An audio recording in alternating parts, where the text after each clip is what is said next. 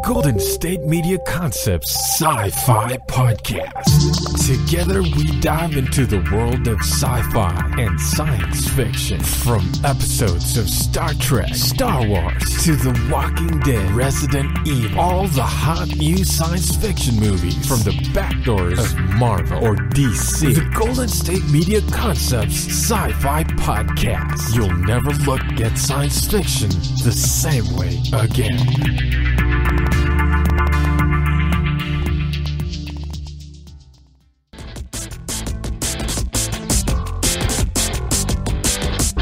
Hello and welcome to the Golden State Media Concepts Science Fiction Podcast. Now, last week I promised you all that I would not be talking about something that I hated and would actually give you guys something that I like. So today we're going to be mostly talking about things that I like. So just to give you a little bit of a list, we have Westworld, which is coming to HBO pretty soon, Jumanji 2, Transformers 5, and I have a special treat for you guys if we have time to talk about it. We may not. I have a lot to say.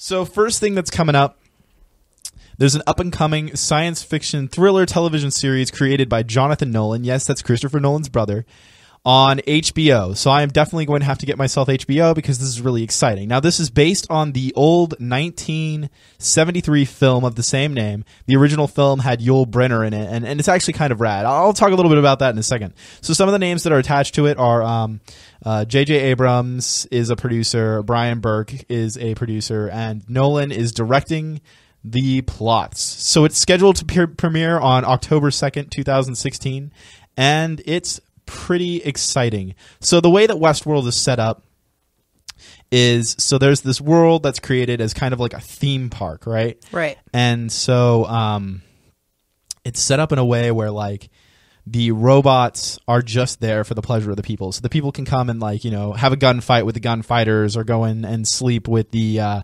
like prostitutes in the brothels and go and have a drink with, you know, in the old Western time fashion. Right. But there are robots that they make and they're, you know, they're forced to do this and they don't really have a life. And so in the trailer, it actually shows one of the female robots kind of learning that she is a robot and not a person because they think that it's, you know, real life. And so what Yul Brynner's character would have been in the original Westworld looks like he's going to, just by the trailer, guide her and show her like, look, this is how we can escape this. Mm-hmm. It's kind of interesting. Like I'm really excited to see what they're going to do with this, especially because I loved the 1973 film. I don't know. Did you see the trailer, Pauline? What did you think? I did. And I've been actually anticipating, I wasn't familiar with Westworld before, but I watched the original trailer, which made me want to watch the original movie and also read the novel because it's based off a book. Yes, it is. Yeah, and so it's going to be on HBO, which I'm really excited about because I really do like HBO like series. I like a lot of their shows. But I am pretty excited to see how it's going to be. And because it's a 10-part series, so it's not too long of a show, you know, but it's going to be longer than a movie, which is kind of nice. But I am excited to see how they're going to blend like that fantasy world with the reality world. And I think I know what may happen, but I don't know like the storyline at all, you know, because I haven't seen the original. So I don't want to like say something and sound completely dumb. Right. Well, you know, and what's exciting about it too is, well, for one thing, Jonathan Nolan does a pretty good job. You know, if you're not familiar with Jonathan Nolan, he is Christopher Nolan's brother, and mm-hmm. Jonathan Nolan pretty much writes all of Christopher Nolan's movies. So like Interstellar was written by him, Batman the Dark Knight, it was written by him, Memento, which, I mean, if you haven't seen Memento, you should go watch Memento because Memento is a really well-written movie. It's not really my cup of tea per se, but I can really appreciate it for its storytelling aspect. So I'm really excited about this. Like, if you would have told me that Westworld was being remade, I would have like cringed originally. But the fact that I've heard that it's Jonathan Nolan and it's being produced by HBO makes me kind of really excited for it. Because if you guys know anything about HBO, and I'm pretty sure you do, they have been releasing really, really good content lately. They just had that series. What's that show that you like? Yes, The Night of. Mm-hmm. They have that show, The Night of, which is supposed to be tremendous. And then, of course, there's Game of Thrones, which, I mean, we all know Game of Thrones is like the best thing on the planet, right? Right. So, I mean, Game of Thrones is really good. Now, the original 1973 film, I'm just going to talk about it a little bit because like we don't really know too much about what's going to happen in Westworld, and I'm really excited for the show. I'm really excited to see it when it comes out in October 2nd, and I think you guys will all be stoked to check it out too, because it looks like it's going to be this kind of thing where it's talking about like artificial consciousness and that sort of thing. Well, in the actual original story, there are 3 different worlds that are going on at the same time. So there's Westworld, Roman world, and medieval world. And so you can go to those worlds and interact just like in the new show, like I mentioned before. But things start to go haywire, right? And so like the creatures are actually like if you were like seeing a rattlesnake, the rattlesnake would actually bite you. Or like, if you're the gunfighter, get shot. Yeah. Yeah. So one of the big things about the original movie, The Westworld, was Yul Brynner, who was in Magnificent Seven and the second Sabata movie, among other amazing Western films. Yul Brynner is one of those actors who I really enjoy. If you enjoy the Western genre, you've definitely seen him before. He's a really good character to watch on screen. If you're into that sort of thing. I know Westerns really aren't super popular right now as far as that sort of thing goes.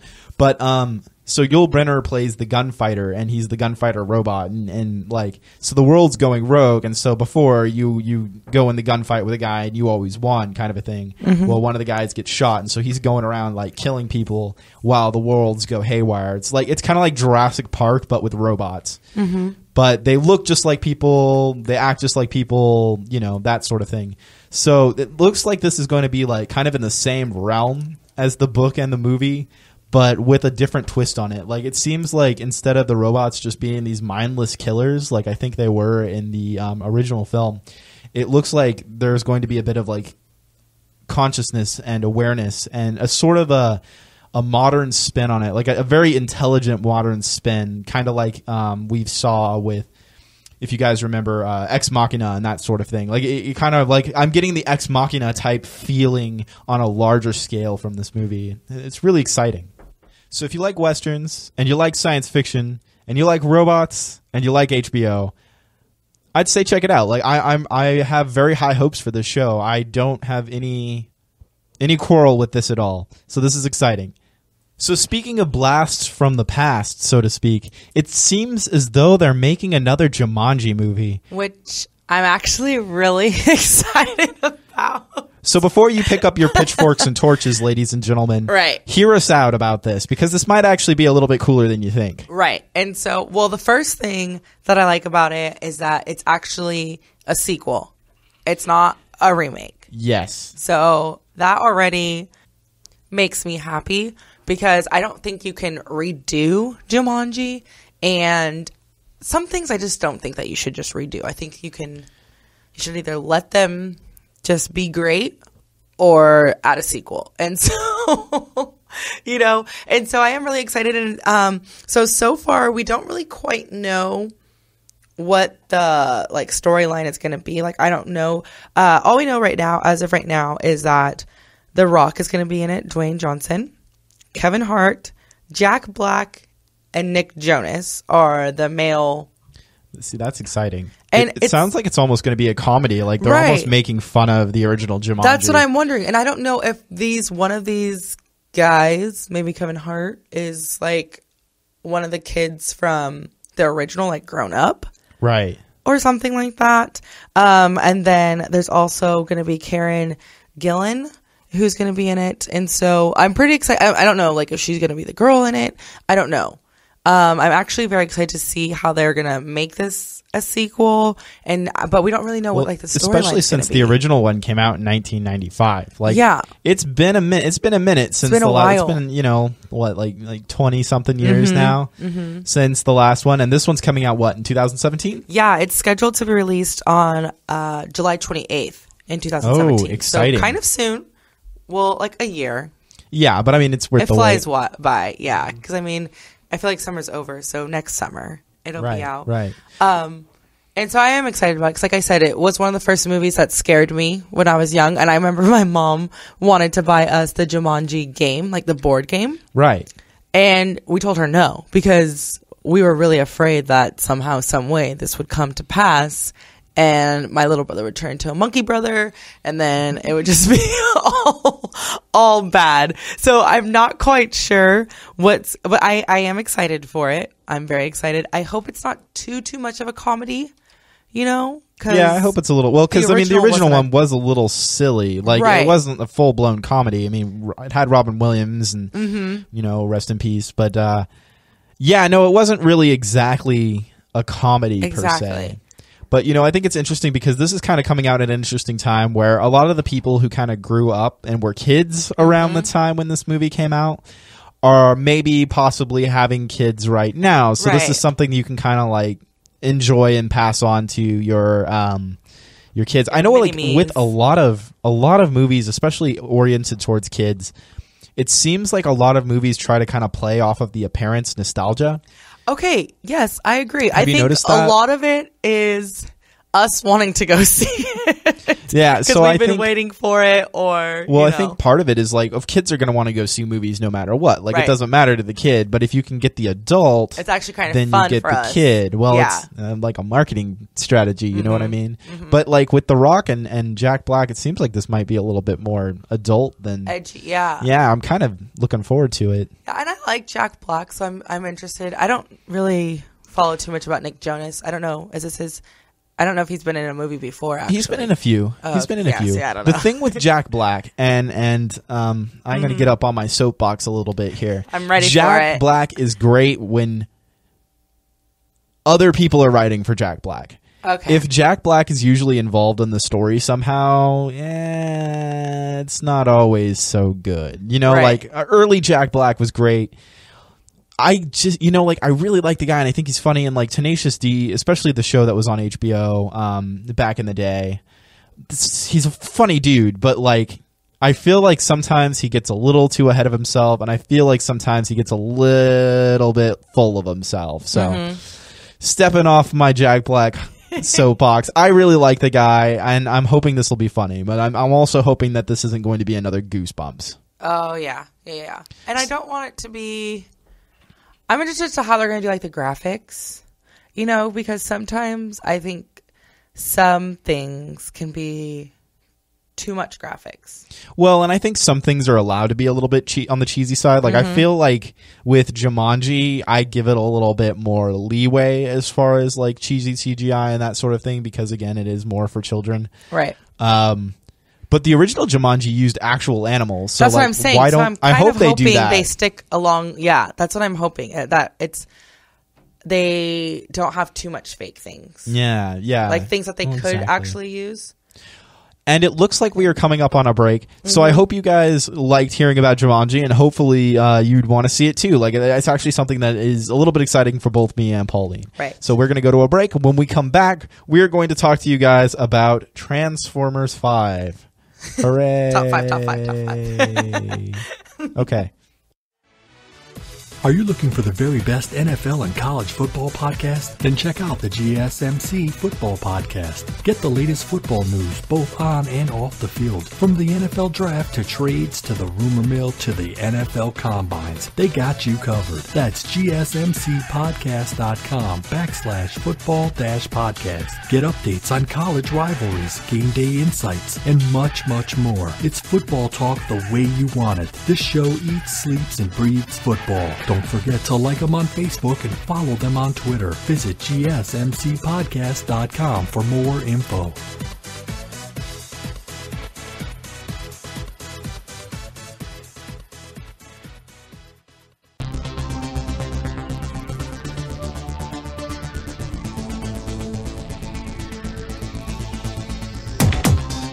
And we are back. So there's a little bit of news for the new Transformers movie. Michael Bay is directing it, and I remember at one point, they were talking about it, and at one point, Michael Bay said that he was going to pass it off to somebody else, but I guess not. So we have a little bit of news on Transformers 5 for you, and I'm going to hand that over to you, Pauline. So, Transformers 5 is coming out, which, okay, I saw the first one. I liked the first one. Yeah, you know what? I actually liked the first one myself. But I didn't even realize that we're on number 5. Yeah. There's been 5 of them. I've seen bits and pieces of the others, and Mostly because, I mean, I liked the first one, but I was just like, okay, like whatever. But I saw bits and pieces, like I said, of the others. Now we're on to number 5.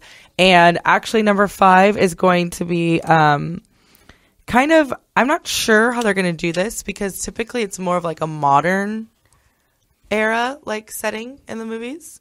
But this one has to do with King Arthur. Yeah, so there's somebody And literally in Merlin. the cast, and they've already hired. They've confirmed Merlin and King Arthur being in this movie, and they Yes. actually like hired an actor who has played King Arthur before. Yeah, Liam Garrigan. Yeah, He that was guy. in Once Upon a Time. Oh So- boy! Oh joy! We'll know if you watch that, then you'll recognize him. He's going to be playing that character and so we're not sure yet. There hasn't been like, is it just going to be? Is that the whole setting of the movie? Is it just part of it? I don't know. And they're like, hyping it up, I feel like they might be incorporating time travel into this a little bit, Right. Which, you know, which is kind of cool. But then I don't know. Like time travel is one of those things where you have to follow your, like if you have set rules for time travel and you're following like the actual theories of time travel, you have to follow your own rules unless you're Doctor Who and then you're allowed to do whatever you want.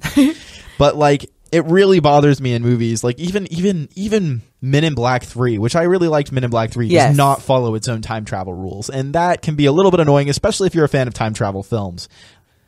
I don't know. A lot of people bring in too much logic, but for the Transformers movies, the first one was okay. It was not bad. I enjoyed it, you know, for what it was. You know, a lot of people are kind of mad at the whole Transformers series because they're like, oh, it's not like the original show and all of Right. that. Well, I'm sorry, guys, but the original show was a little bit cheesy, and it was made to sell a toy.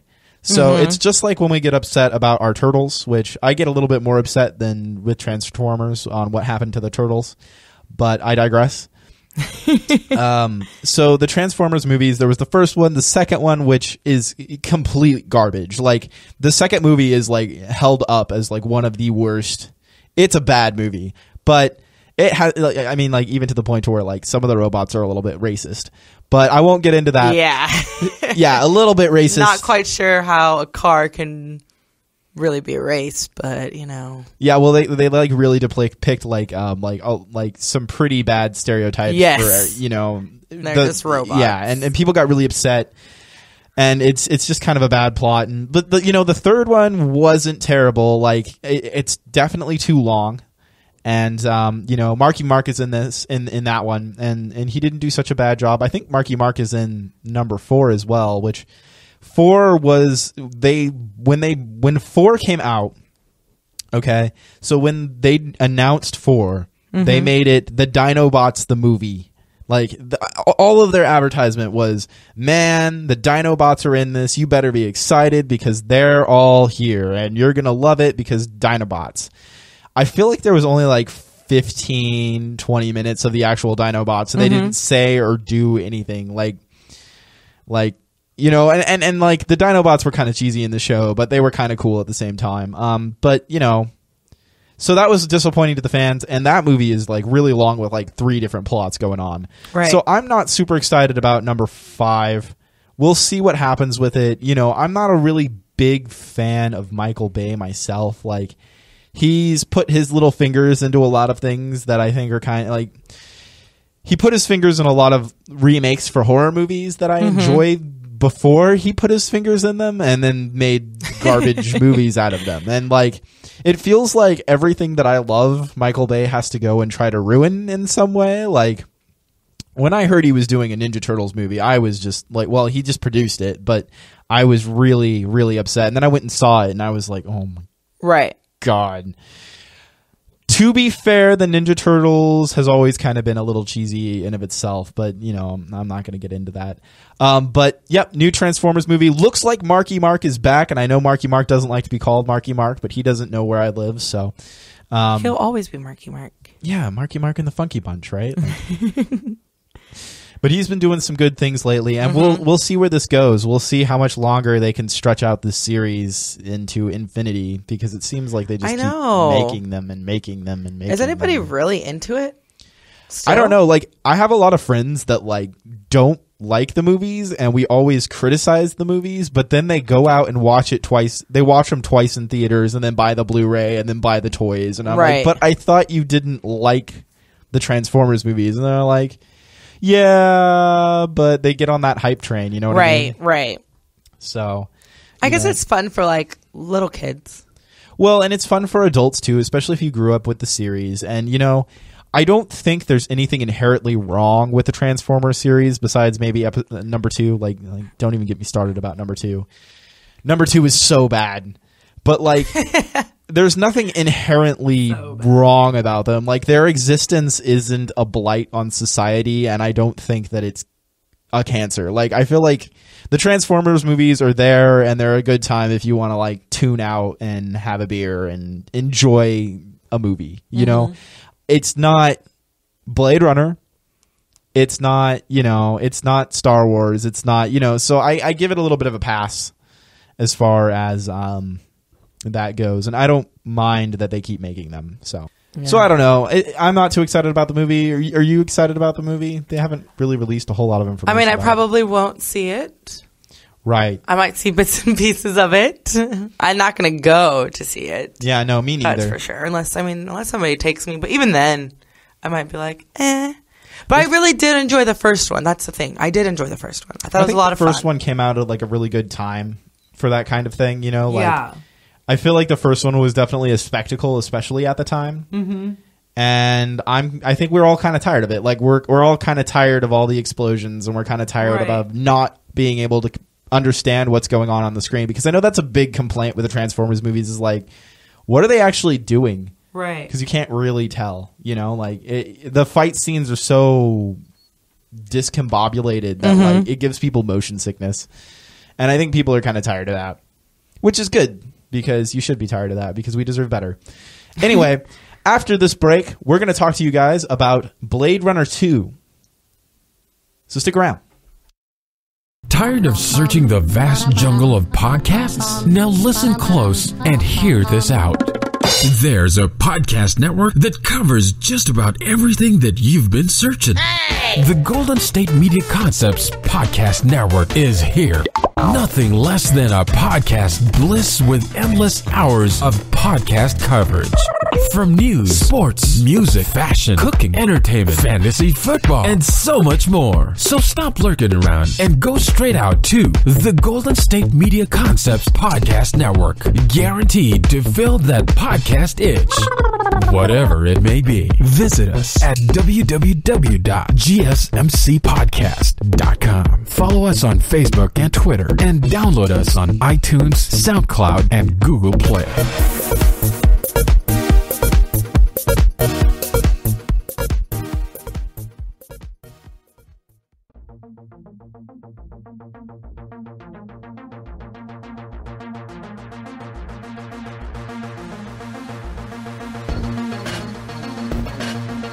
So again, before you pull out your pitchforks and torches, hear this out. Because Blade Runner fans, like myself, when we first heard that they were doing another Blade Runner, we were kind of a little bit scared. So when we heard that they were doing Blade Runner, my first thought was, oh no, they're not going to try to remake that, are they? Turns out they're not. So this is going to be like a sequel to the one that came out in 1982, which, I mean, it's been a while, but we'll see what happens. So Ridley Scott and his brother had mentioned that they wanted to do something with Blade Runner in 2009, and they announced that they wanted to do a web series called Purefold, set before the actual movie. Well, that didn't end up happening. So he actually ended up committing to producing and directing a full-length film of Blade Runner in 2011. Well, it's been handed off to a few people, and a couple writers and stuff have been on it, and it looks like... So Denis Villeneuve, the director of Prisoners 2013 and Sicario 2015, both critically acclaimed films. If you have not seen Prisoners and Sicario, and I know I've said this before about Sicario, go watch it. Sicario it's amazing. They took there's a scene in Sicario where it's like a 5-minute, 10-minute car ride, and they're just driving, and it's so intense. There's no chase, there's no gunfight, just driving, and it's intense. It's great movie. So Villeneuve is on it, and he's going to be directing the film. And so joining him is Roger Deakins, who was the cinematographer on Sicario and Prisoners, and he is a really good cinematographer. He also did No Country for Old Men, and so they're collaborating together to do the new Blade Runner. And I have to say, if I was going to be giving anyone Blade Runner, it would probably be this guy, and that's it's an exciting thing. So one of the things that they actually asked him is, so is Richard Deckard really a robot? And he's like, well, of course, we've known that since 1982, guys. So I kind of want to talk a little bit about the original Blade Runner, just a little bit, because there's not too much that we know about the new Blade Runner movie. We know that it's supposed to be coming out next year. We will see. Hopefully it does. I'm crossing my fingers, and I hope that they don't ruin it. Like, I really hope that they don't ruin it. So Blade Runner is based on a book called Do Androids Dream of Electric Sheep? And Do Androids Dream of Electric Sheep is a lot different than Blade Runner in a lot of ways, but it's also a lot the same. So the main character, Richard Deckard's the same, and the basic plot happens, but it's set in a more dystopian society. Mm-hmm. Like, it's set in a much more industrial and run down kind of world than in Blade Runner. Blade Runner is kind of set up in this world that is very colorful. Like, so it takes place in Los Angeles, I believe. In the book, there's like this whole hierarchy of, like, if you own an animal, you're technically like a higher class citizen. Mm-hmm. So like there's like a war that goes on, and the world is kind of irradiated, and animals have become rare.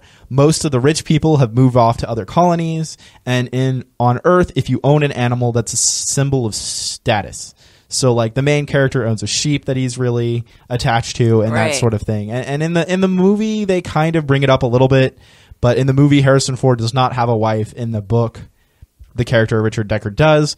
The book brings up a lot of conflicts about, okay, so is it okay to kill these replicants? Is it not okay to kill the replicants because they're kind of like humans, except they don't have empathy, you know? And you can't tell unless you go down to like the straight up bone marrow if they're a replicant. And so there's a lot of situations that he gets in where he's like, okay, am I a replicant?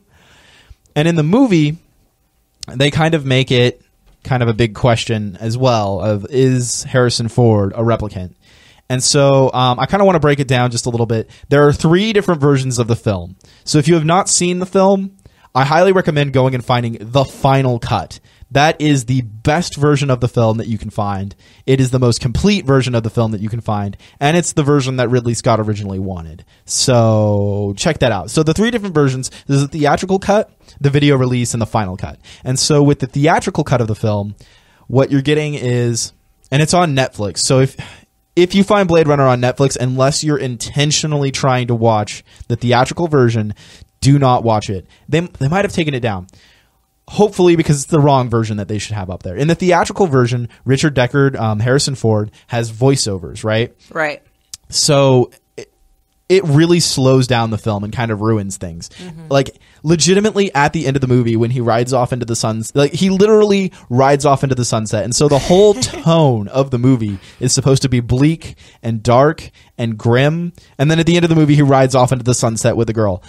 Not only is that terrible, but what he says ruins the entire movie.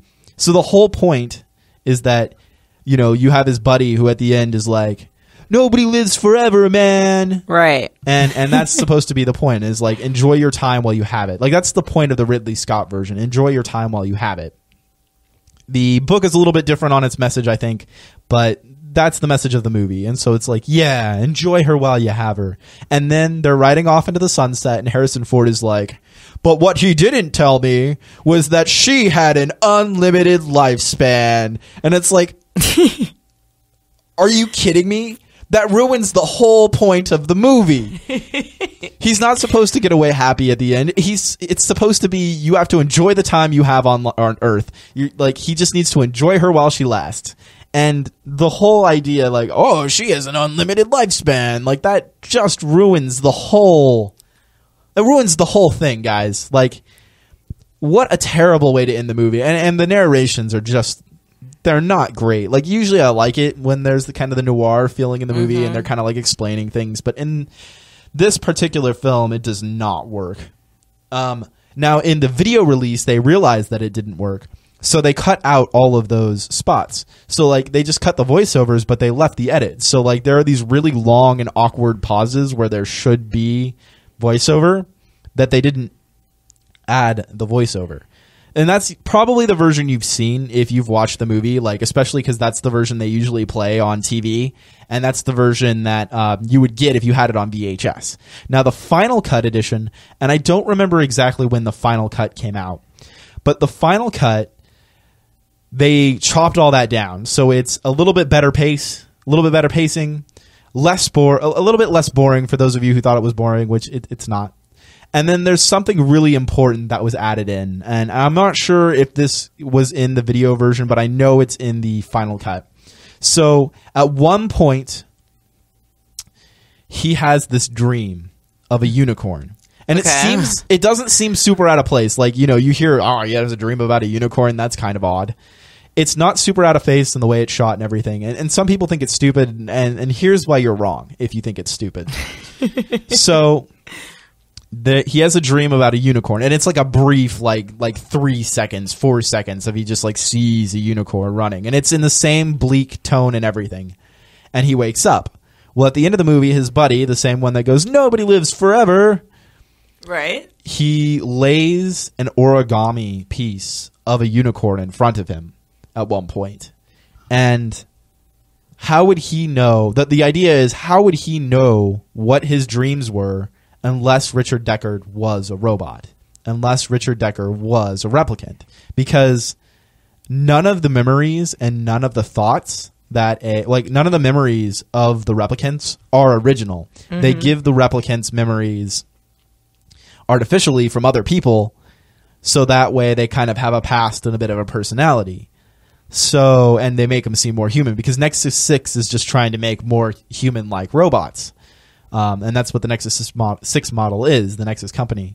And so there's like that whole idea that, yes, Richard Deckard is a robot. Now, Harrison Ford himself has come out and said in the past, no, Richard Deckard's not a robot. And in his mind, he's not. And I kind of like that a little bit better than the idea that Richard Deckard is a robot, just in my personal opinion. But as far as Ridley Scott goes, the unicorn represents Richard Deckard being a replicant himself and going out and killing his own people, if you think about it. So it's really kind of an interesting dynamic, and it's one of those really cerebral films, and the book is really cerebral too. Like if you haven't read the book, I highly recommend it. Like, it's a short read. You could read it probably in a couple days. It's really small, really good. The movie is really good. Highly recommended. I am excited for the sequel. We'll see where it goes. And it looks like that is about all of the time we have for today. So where can they find us, Pauline? You can always find us on our network website, GSMCpodcast.com. You can also listen to us on iTunes, Google Play, SoundCloud, and Stitcher, because we're everywhere. Alrighty, and that's the end of the show. So stay saucy.